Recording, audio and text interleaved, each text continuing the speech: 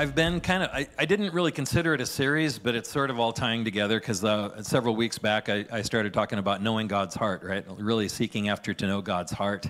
And that topic is very, very close to my heart, very personal to me because I want to know God's heart. I always want to know God's heart more.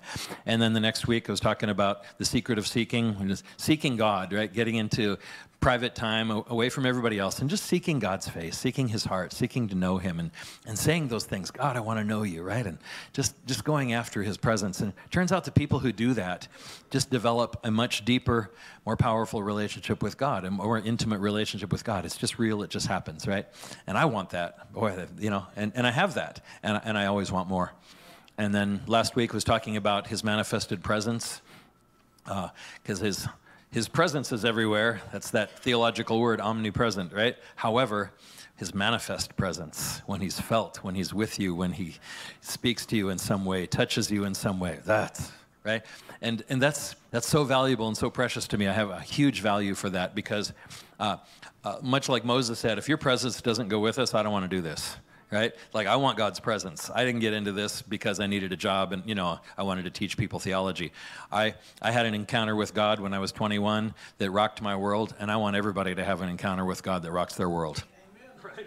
And I want that encounter week after week after week after week. That's what I want, right? And so I have a huge value on that. It's the difference between mental Christianity and experience Christianity. Right? Mental Christianity, you can learn the beliefs and the doctrines, all good, right? And be saved, yay. But experiential Christianity is when you experience God's presence on a pretty regular basis, right? And there's communication and there's interaction and God's real to you and he's with you. And that's so precious. And apparently it's controversial in some places. I have no idea why. Yeah, not here. No, we want God's presence. We love God's presence. So today, though, I want to continue, I guess in that vein still. I want to talk about his glory. And it's from that same chapter, Exodus 33. Called His Glory is His Goodness. Here's my paraphrase of Exodus 33. Moses said, show me your glory. God answered, my glory is my goodness. Put on your seatbelt. Right? So let's read it in Exodus 33, and I think you'll agree. I think you'll see what I mean. So, starting in the same place, right? That I think this is where we started last week, I believe, too, that God had raised up Moses to lead the people of Israel out of Egypt back to their promised land. And on the way, Moses has this conversation with God, and basically Moses is saying, yeah, am I alone doing that? I know you raised me up, God. I know you sent me, but am I alone, right? Is it me and all these people? Because I'm new at this, right? Who's going with me? Yeah, Moses said, see, you say to me, bring up this people. But you have not let me know whom you will send with me. Yet you have said, I know you by name, and you have also found grace in my sight. Okay? Now therefore I pray, Moses said, if I have found grace in your sight, show me now your way that I may know you, and that I may find grace in your sight. And consider that this nation is your people. And just stop here again, because I just have to go after this again. What Moses said, I think, is so precious, so valuable, and that's my heart too, and I believe it's yours, or can be yours. Moses said, show me your way so that I can know you, right? And when he means show me your way, he's like, why do you do the things you do? What's your heart like, God, right? What goes on in your heart? What goes on in your mind, right? What are your plans? What are your purposes? Right? Who are you really, God, and how you deal with people. And I want to know your way, and I want to know your heart, and I want to know you. Amen. And God likes that prayer, right? And the kind of religious idea that many people really struggle under is that God's just far away, and he's always slightly angry about something, and you just keep your distance and follow the rules, right? And that's like, just that concept is so from the devil. It's just such a big lie. It just totally is. God wants to have personal relationship with us. He really does. It was his idea first. That's why he redeemed us, so you could have his presence with you in your life, right? So he can be with you in this way. And Moses gets it, and Moses said, I want to know you. Can I know you? Can I really know you? And God was like, yes, that's what this is about, right? Okay, go ahead. And God said, my presence will go with you, and I will give you rest. God's answering that question, who's going to go with me? I'm going with you. My presence, my manifest presence will go with you, right? Not just my distant observing presence. My manifest presence will be with you, and I will give you rest. Because our heart finds rest in our Maker, right? In its Maker. And then Moses said again, if your presence does not go with us, do not bring us up from here. And two things happen here. Moses, first of all, said, I want to know you. I want to know you. But here he says, if your presence doesn't go with us. So it's an us thing, too. Moses is praying for, right, the people of Israel that he's leading, and he's interceding for the whole nation, and he says, we need your presence with us. But he's also saying, I want your presence with me, right? And if your presence doesn't go with us, let's not even do this. Go ahead. And for then how will it be known that your people and I have found grace in your sight, except you go with us? So we shall be separate, your people and I, from all the people who are upon the face of the earth. This is a review from last week, too, a little bit. But basically, the idea, again, Moses says, if your presence isn't with us, how will we be any different from anybody else? What separates us from the rest of the world, the rest of the peoples and their religions and their beliefs and anything else that goes on? What makes us different? What makes us separate? It's your presence. It's your presence. We're not just people that have a nice religion. It's your presence. If your presence isn't with us, we don't want to do this, right? So God, you're going with us, yes? Yeah. Go ahead. So the Lord said to Moses, I will also do this thing that you have spoken, meaning I will go with you. My presence will go with you. For you have found grace in my sight, and I know you by name. And Moses said, right, review of last week, but basically Moses said, as long as I've been asking you, can I know you? Can I know your heart? The answer is yes. I've been asking you, will your presence be with us? The answer is yes. He's like, I'm going for more. I'm going for more. Show me your glory. Show me your glory, right? So, the word glory there can mean several things, and we'll see it today. One, it could be a secular word. Secular kings, they had their thrones and their gold and their armies and their castles or whatever they had. That was their glory, right? But that's a secular thing. When you're talking about God, it has a couple of meanings, though. One of the meanings of God's glory, again, is his manifest presence, like really full manifest presence, right?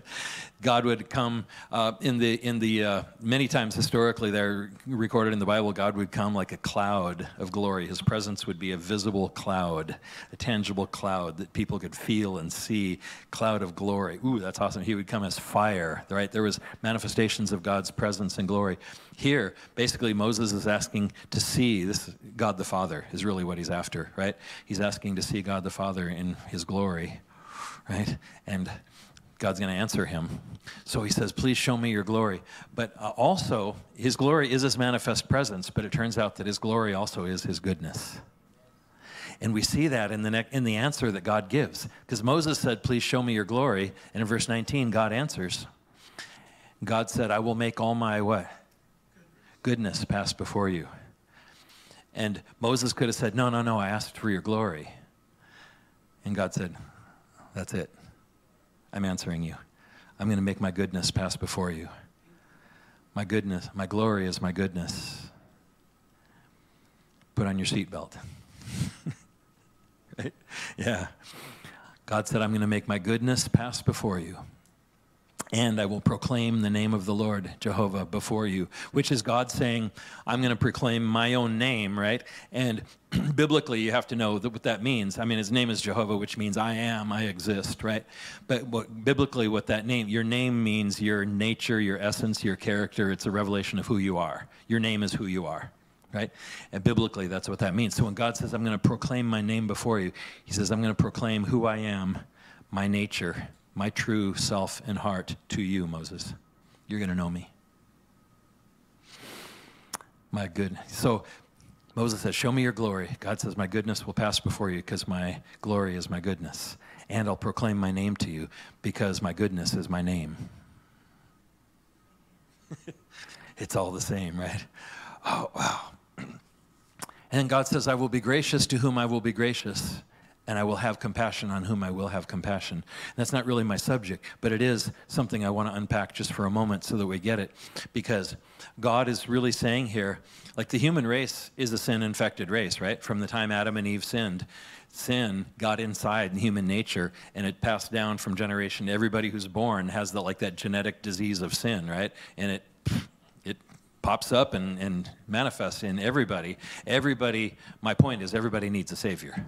We all need a Savior, right? Everybody desperately needs a Savior. And God's not downplaying that. He's saying, yeah, this is a lost race. You desperately need a Savior. I have it covered, right? But God basically is also saying, you're sin-infected, and I don't owe you anything. I didn't do this to you. This is not my fault. You're sin-infected, and I don't owe you anything. But because my heart is good, and my compassion, and my nature, and my mercy, it's who I am, I'm going to choose to have compassion on you, mercy on you. I'm going to choose to offer salvation to you. If you say yes, which I want you to say yes, that's my choice. It's not something I owe you. Yeah, wow. So God says, yeah, make my goodness. My glory is my goodness. My goodness is my name. Verse 20.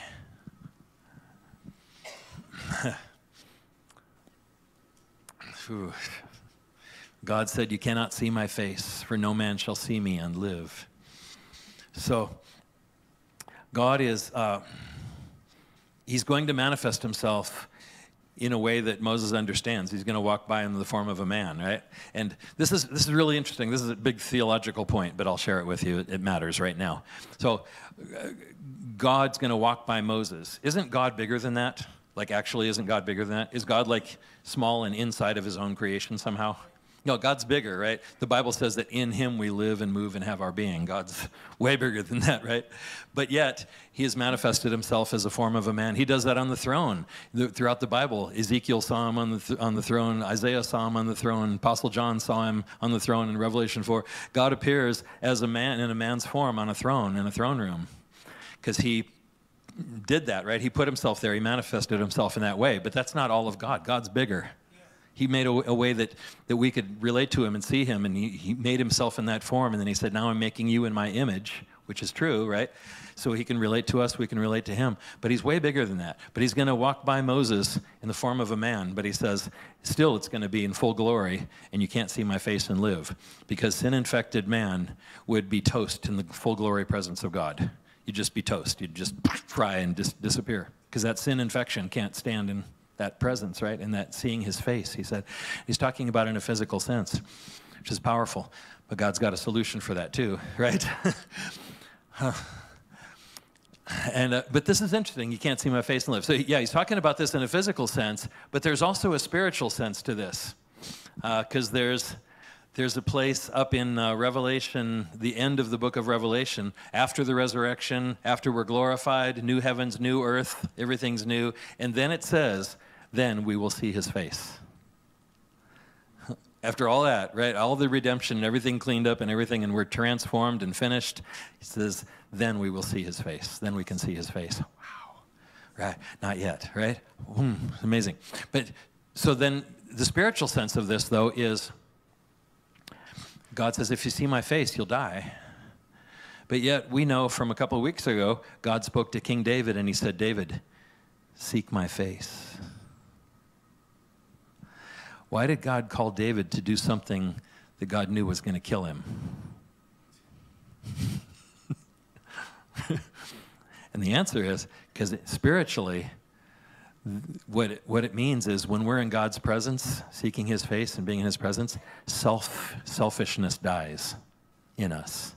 Because the human race is infected by selfishness. That's the nature of sin, is self-focus, self-obsession, self-exaltation, self-promotion, self-centeredness. That's the nature of sin. And God says, in my presence, that selfishness shrivels up and dies, loses its power.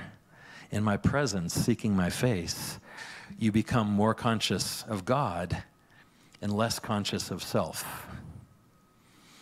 Right? Because self hijacks everything and makes everything about me, right? In self, people motivated by selfishness hurt each other, betray each other, use each other.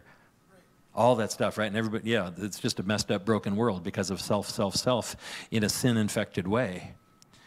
And God said, in my presence, that self that hijacks everything, it shrivels up and dies. And you become aware of God's presence and God's love and God's will and God's heart and God's ways, and you walk in that more and more. And so God said, David, seek my face, and you'll be a good king for Israel. You won't be a selfish person. You won't be a selfish king. You'll be a good king who knows my heart. And God says that to each one of us. Seek my face. Seek my face. Because in my presence, you're changed. In God's presence, we're changed in a way that nothing else can do. And I know we get born again, right? Jesus paid for our sins on the cross. We're forgiven. We get born again. We have a new spirit inside of us. But how many know, even as Christians, we can still be controlled by self-centeredness and self-focus, even though we're born again and we love Jesus, right? And God says, yeah, you're saved and you're a child of mine now and you're going to heaven and it's all good. However, our soul and our thinking and all that realm of us, right, and our flesh still has its, resistance there. And God says there's still something in us that resists, right? And he said, I want it to die. I want it to die. Seek my face and you will be transformed. You won't be a selfish person anymore. Oh, whoa, yeah, it's so amazing. That's the only way it happens. But something in us, even as Christians, in my experience, there's something in us, in that soul realm of ourselves and our flesh, that when it's, when the idea of going into worship, going into God's presence, seeking God, something in us resists. And I'm not talking about like we have demons or something. I mean, that's a different issue. I'm talking about something in our own soul resists. Because our soul is still like self-focused and like I have a to-do list and I'm checking off my to-do list and I'm in control and I've got, you know what I'm saying? I got things to do and I'm making my choices and I got my plans and I got my agenda, and God says, seek my face, let it die. Right? Let it die. Yeah. So that you, right? Because when we die is when we really live. Death for Jesus was followed by resurrection, life, victory, and dominion and power and glory, right? When we die to that selfishness is when we actually begin to live the life of Christ in his victory, in his presence, in his faith, in his love, right? And so God says, seek my face. Come on, right?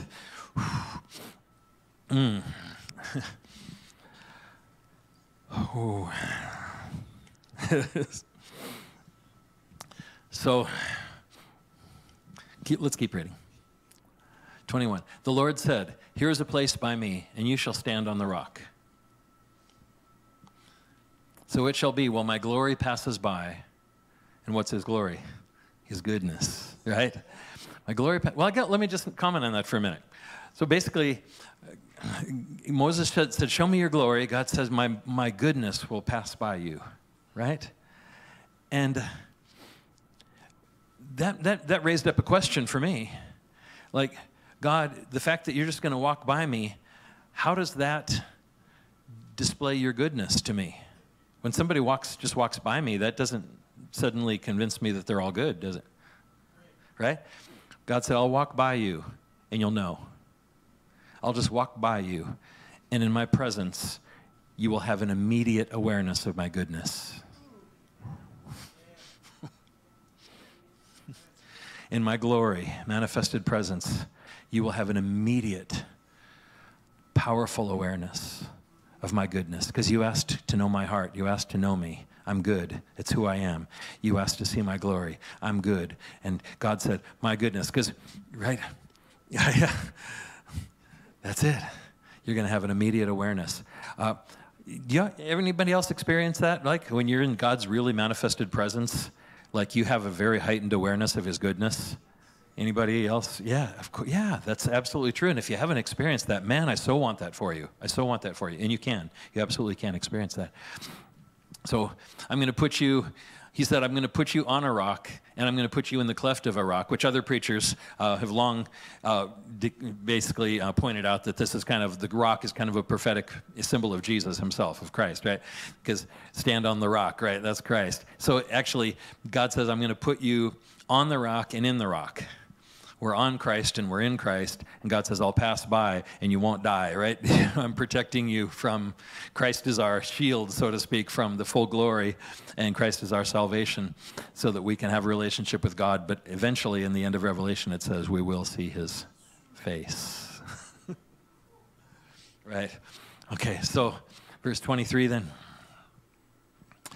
God said, then I will, as I pass by, I'll take away my hand, and you shall see my back, but my face shall not be seen yet.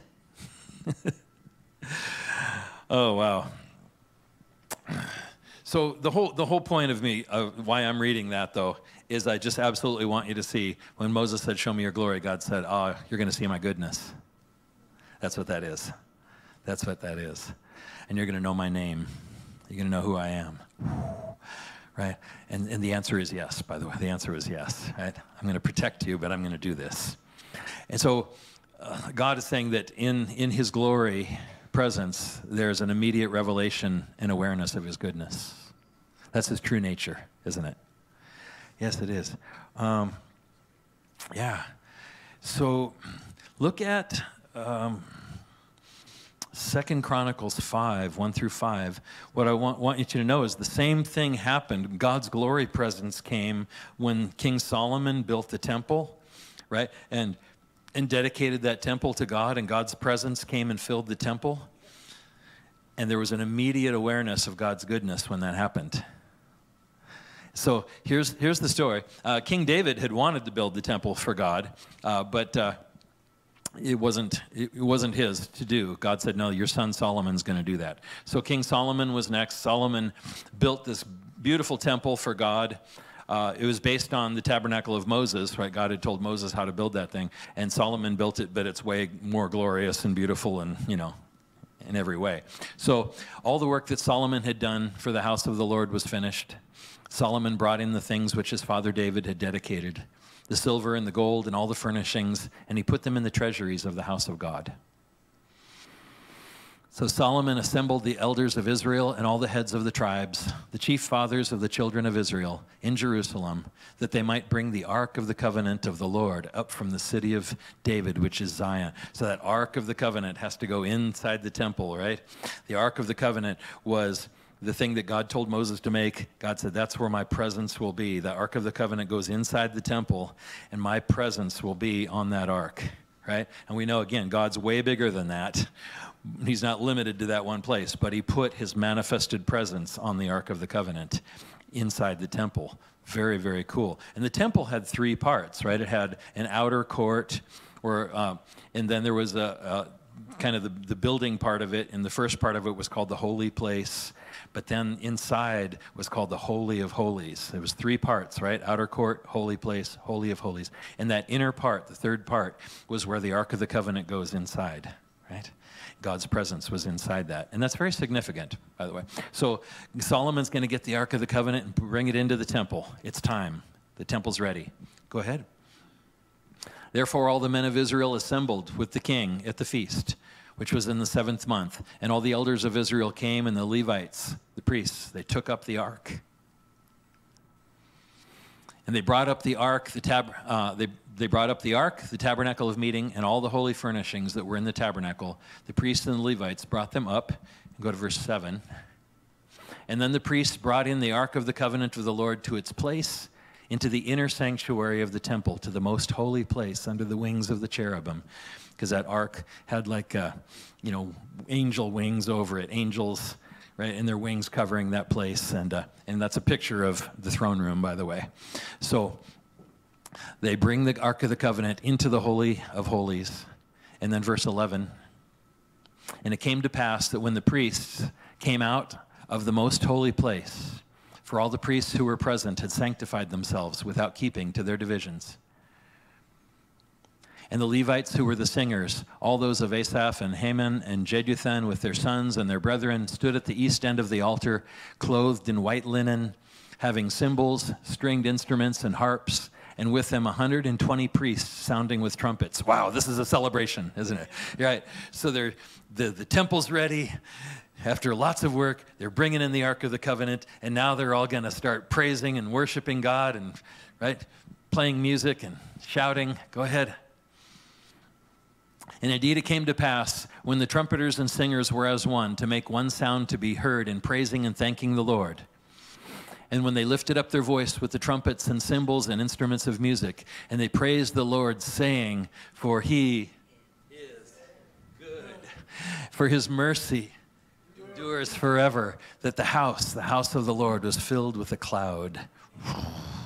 And this is not a rain cloud, random. This is the cloud of God's presence, the glory cloud of his presence that is visible and tangible, fills the temple, right?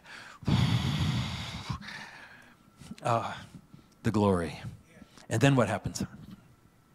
So that the priest could not continue ministering because of the cloud, for the glory of the Lord filled the house. This is also mentioned in the book of Kings, and it says that the priests were just falling to the ground. They couldn't even stand. The glory cloud came in, the presence of God came upon them, and they're just dropping like flies. Right? That even happens today. Sometimes we pray for people and people fall into that, and that's just a light touch. This was the glory cloud, and everybody's just wow. But why did it start? They dedicated the temple, brought in the ark, God's presence, and began to proclaim his goodness, for he is good and his mercy is forever. And God's presence came like glory. That's interesting, isn't it? Okay, go ahead. And then chapter 6 continues and basically says, then King Solomon, he has a lot of people of Israel assembled together, and he starts dedicating the temple. Solomon prays, and he says, oh God, we dedicate this temple to you. God, this is your place. This is your temple, right? For a place for your presence, for your purpose. God, we dedicate this place to you.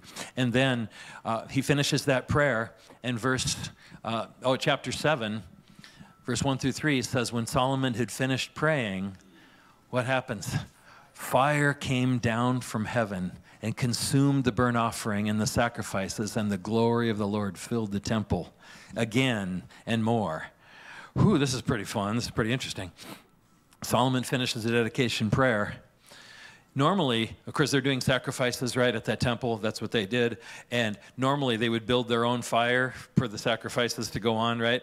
But God says, you don't have to build your own fire. I got this. Fire falls and consumes the offerings, and the sacrifices just boom. And and the glory cloud came again and more. Now look at this. Verse 2 and 3. And the priests could not enter the house of the Lord because the glory of the Lord had filled the Lord's house. They couldn't even walk into it. They couldn't even step into the glory. It was so powerful. Or they'd fall down or bounce back. And then verse 3. Ready? We read all that to read verse 3. When the children of Israel saw how the fire came down and the glory of the Lord on the temple, they bowed their faces to the ground on the pavement and worshiped and praised the Lord, saying, for he is good and his mercy is forever. Wow. Yeah. As soon as God's glory presence comes, they have, guess what happened to Moses? The same thing. An immediate awareness of God's goodness. An immediate revelation and awareness of his amazing goodness. And all they can do is proclaim his goodness. Wow. That's why God said to Moses, when Moses said, show me your glory, God said, my goodness will pass by you.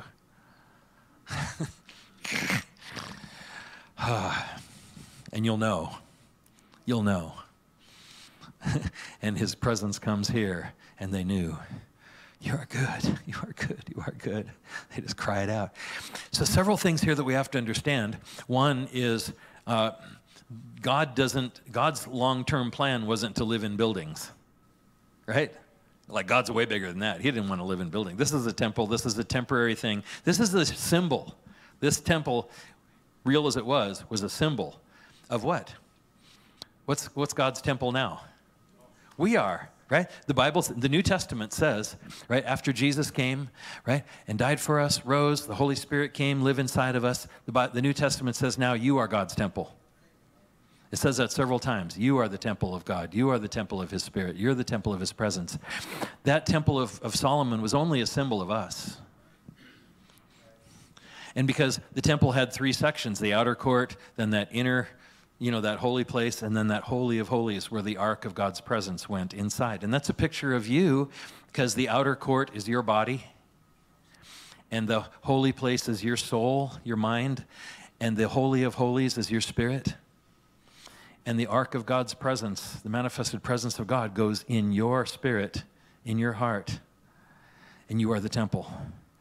And the temple was a place specifically, Solomon's temple was a place specifically designed and built for God's presence. And when God's presence arrived in the temple, the purpose of that temple was fulfilled. A place designed and built to carry God's presence. And you are designed and built by God to carry his presence, to be his temple. Not just little presence, glory presence. Glory presence. When did the moment of his presence arriving there was the moment that the reason that temple exists. And then when did this happen? When they invited God's presence in, and they dedicated that temple to God's use. Solomon prayed all of chapter 6, God, this is your temple. God, this is your place. God, let your presence come. God, let your presence be in this place. This is your temple. This is for you, for your purposes, right? And Solomon dedicated, what does that have to do with us? When you dedicate yourself as God's temple, God says, my glory live inside of you. And in his glory is an immediate revelation of his goodness. His glory is his goodness. And his goodness is his name. Oh. And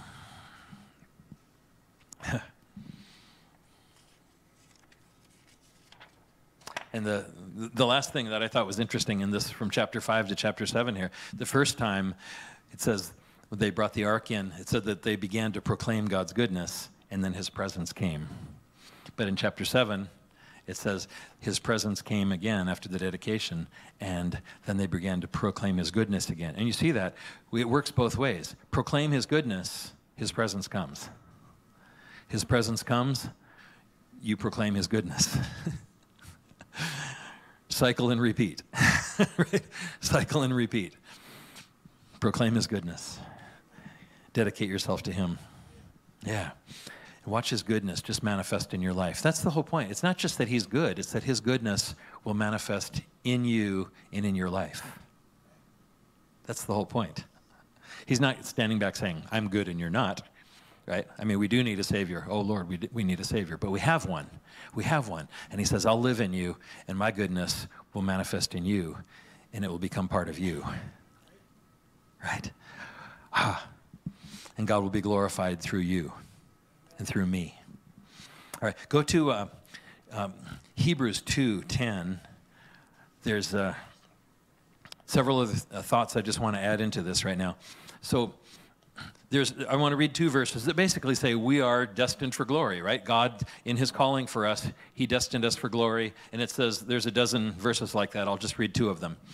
So Hebrews 2:10 said it was fitting for him, God the Father, for whom are all things and by whom are all things, in bringing many sons to glory. Who are those sons?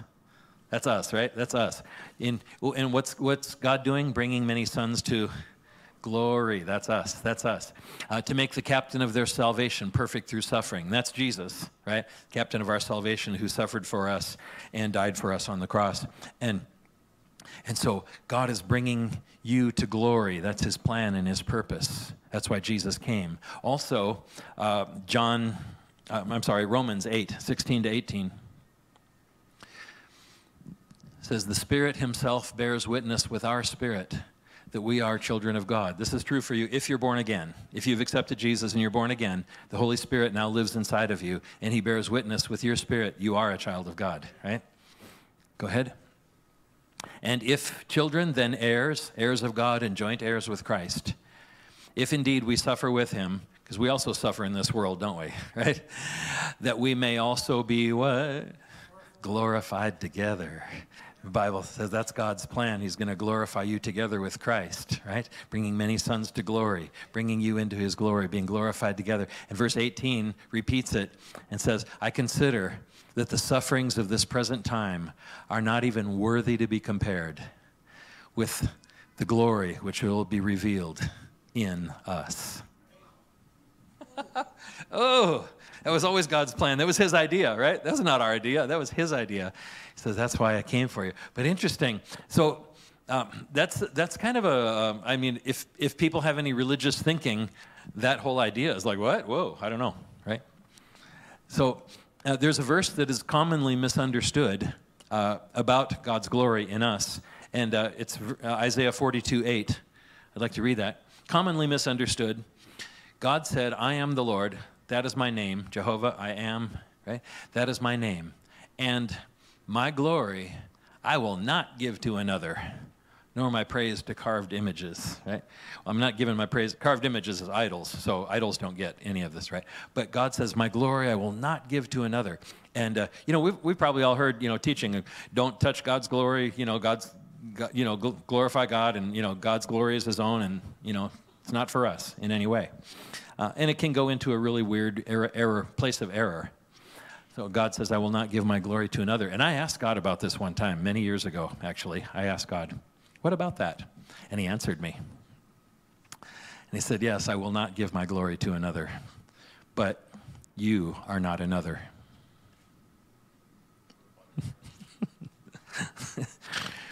You are part of me now, joined to Jesus as the body of Christ. In God, you are born again sons and daughters. You're part of me. You're joined to me. My spirit is in you. You are not another. You are called into my glory. I will fill you with my glory. You will live in my glory forever. And my glory is my goodness.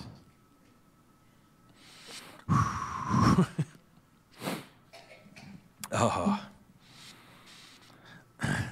2 Corinthians 3:18, the Apostle Paul said this, we all with unveiled face, beholding as in a mirror, the glory of the Lord, right? The glory of, are being transformed into the same image from glory to glory, just as by the Spirit of the Lord. And he's saying every time that you worship Jesus, wait on Jesus, read his word, right? Spend time with the Lord in prayer, whatever it is. When you're looking spiritually into the face of Jesus, is something in us dying? Yes, selfishness is dying, but something else is happening. As you're looking into the face of Jesus, into his glory, and his glory is his goodness. You are being transformed into the same image, from glory to glory. He's working glory in you and bringing you to higher glory, higher glory, higher glory. Every time you spend time with Jesus, you're changed. But his glory is his goodness, and he's bringing you from goodness to goodness, so that he'll be glorified through you. Amen? Amen. Wow. And you're looking more and more like him, but it's goodness. Wow. It's manifested goodness in your life and through your life, revealing God. Wow. Wow. You could almost think right now, I know, I could see people's wheels turning. How selfish am I, or how much is goodness manifested in my life right now? The question is not a condemnation question. The question might be an awakening question, though, right? If I'm like self-consumed a lot, how about spending time with Jesus and that loses its power? And how about I get transformed into more and more glory, more and more goodness? Amen? Amen? Yeah, that's why God says, come on, seek my face, right? That's why God says, yeah. There's several Bible principles that I want to share really quickly of this, because it says glory to glory, which means more glory, right? It doesn't mean less glory. You're going more glory every time. Every time you spend time with Jesus, more glory, more goodness, you're transformed. And that's why spending time with him is a really, really, really big deal. But Romans 1:17 says, in the gospel, the righteousness of God is revealed from faith to faith. There's a place where it says we go from faith to faith, right? One level of faith to more level of faith. Also, I'm not going to read this one, but it's in John chapter 2, where Jesus, he went to the wedding at Cana, and Mary came and said, hey, they're out of wine, take care of it, right? And he ended up doing it. He changed water into wine. And then when they tasted the wine, they said, wow, usually people serve the good wine at the beginning, and then when everybody's trashed, then they, bring out the cheap stuff. But they said, you've saved the best wine for last, right? You see a principle going here: glory to glory, faith to faith, the best wine for last. And then what else? Haggai 2:9. God was talking to Israel about their temple. The Temple of Solomon ended up getting destroyed. Long story. They're rebuilding the temple, but it just doesn't look the same, right? And then God makes this great promise: the glory of this latter temple shall be greater than the former, says the Lord of hosts. And in this place I will give peace, says the Lord. But it turns out he was actually talking about not the physical temple. He was actually talking about, we are the temple. We are the temple, right? The new covenant temple is us. And he said, yeah, the future temple will be greater in glory than the temple of Solomon ever was. You are that temple. You are that temple. But you see it again. God goes glory to glory, greater to greater, faith to faith. It's best wine for last. Proverbs 4:18. God says, the path of the just or the righteous, that's you, by the way, is like the shining sun that shines ever brighter unto the perfect day. The moment you say yes to Jesus, light enters and is birthed in your heart. And God says, just keep walking with me, and the light gets brighter, brighter, brighter, until you're walking in fullness of light and truth and understanding. Because that's God's way. Always more, always better, right? And Hebrews 8:6 also says, even God's covenants get better. Jesus has obtained a more excellent ministry inasmuch as Jesus is also the mediator of a better covenant established on better promises. So God says, my covenants get better, my promises get better, glory to glory, faith, you get it, don't you? The best wine for last, it's glory of the latter temple better. God always goes glory to glory, better and better. And that's 2 Corinthians 3:18, if you put that up again, please. And that's, how does that happen? He said, beholding as in a mirror the glory of the Lord, being transformed. Spend time with Jesus, look into his goodness, look into his glory and his presence, and you are being transformed from glory to glory. But that means goodness to goodness also, right? Because that's God's way.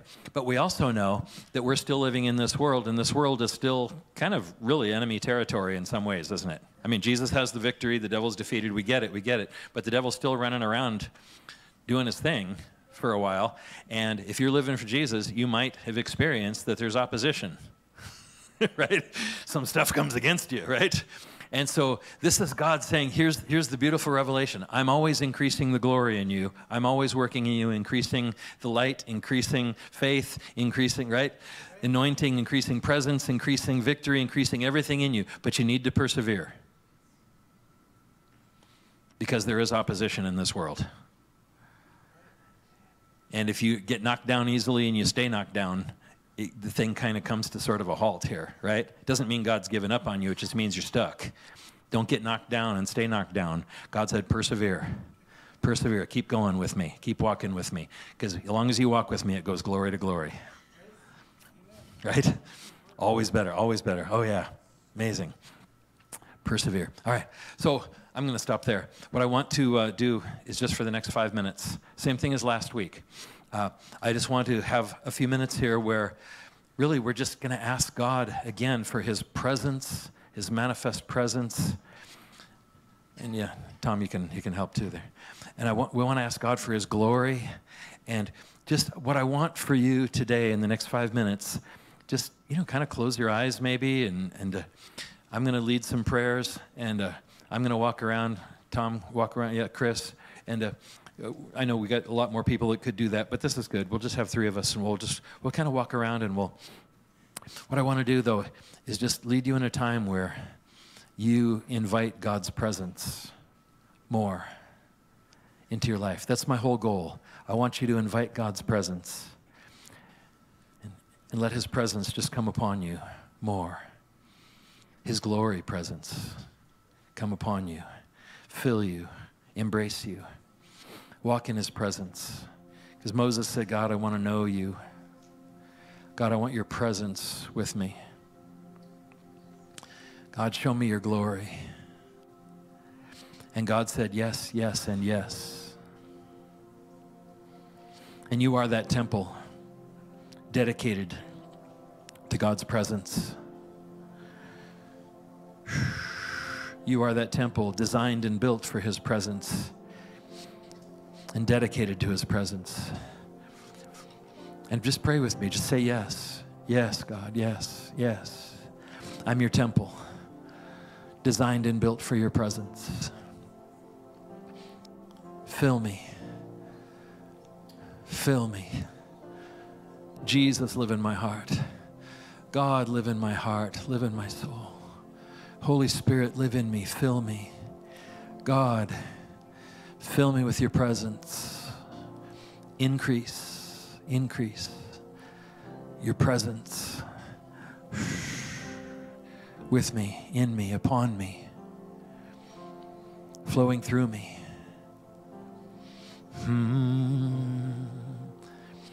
Oh God, increase your goodness in my life. Your glory is your goodness. Hallelujah. Hallelujah.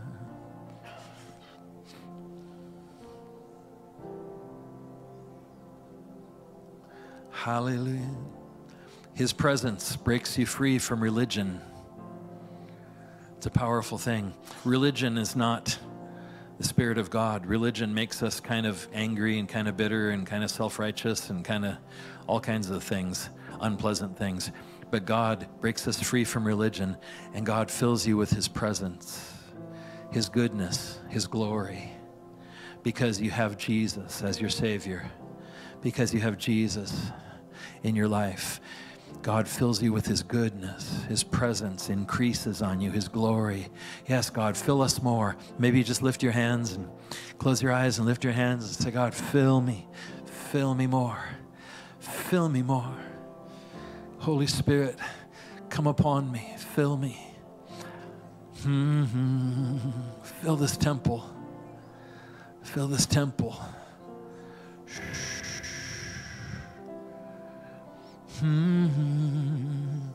Yes, increase your glory in my life. Increase your goodness in my life, God.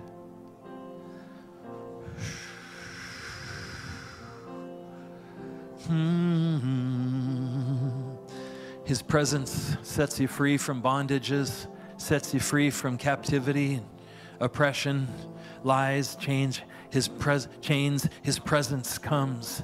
His presence fills you with his goodness, his love, his truth, his power, his freedom, his healing. His presence comes upon you now. Come, Holy Spirit. Come, Holy Spirit. Fill us, fill us, fill us.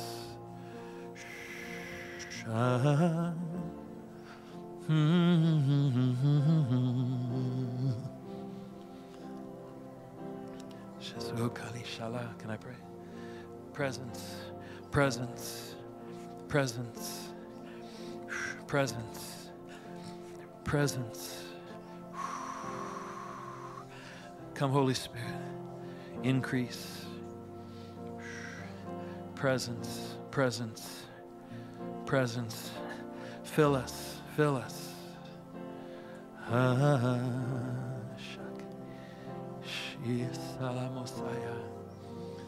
Holy Spirit, presence, presence. Fill us. Fill us. Presence. Glory. Glory to glory. Glory to glory. Glory to glory. Goodness to goodness. Temples for your presence, God. Dedicated to your presence, God. Fill us, fill us.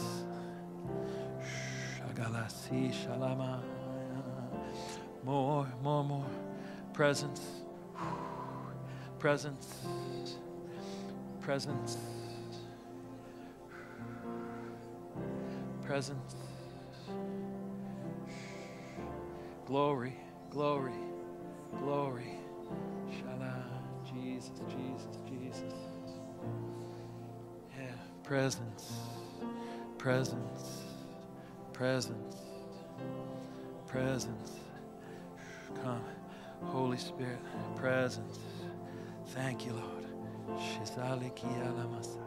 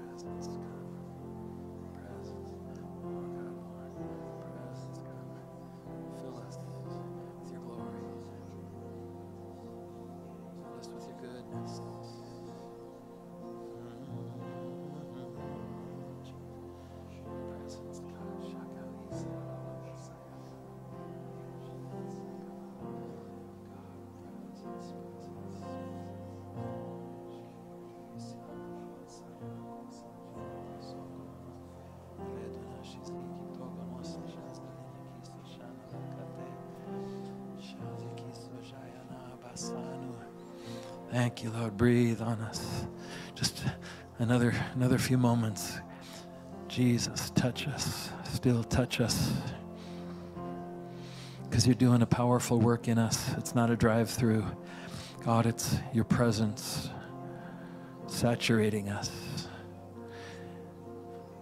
soaking us. It's your presence. It's your presence coming in. It's your glory. It's your goodness. As we dedicate ourselves to your presence, God. Doesn't mean we're perfect yet. Doesn't mean we're going to be perfect yet today or tomorrow. But God, your presence transforms us. Your presence changes us. Your presence fills us.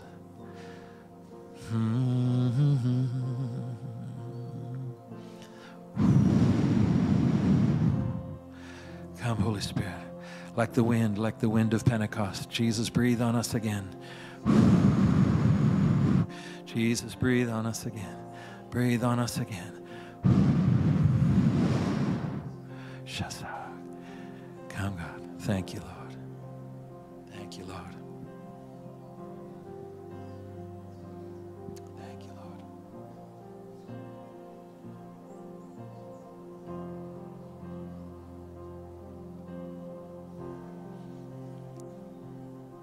Amen, amen. Thank you. Oh.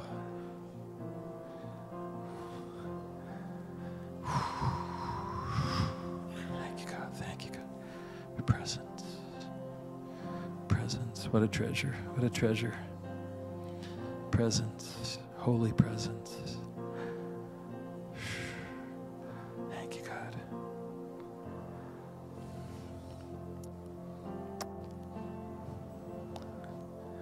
Amen. Amen.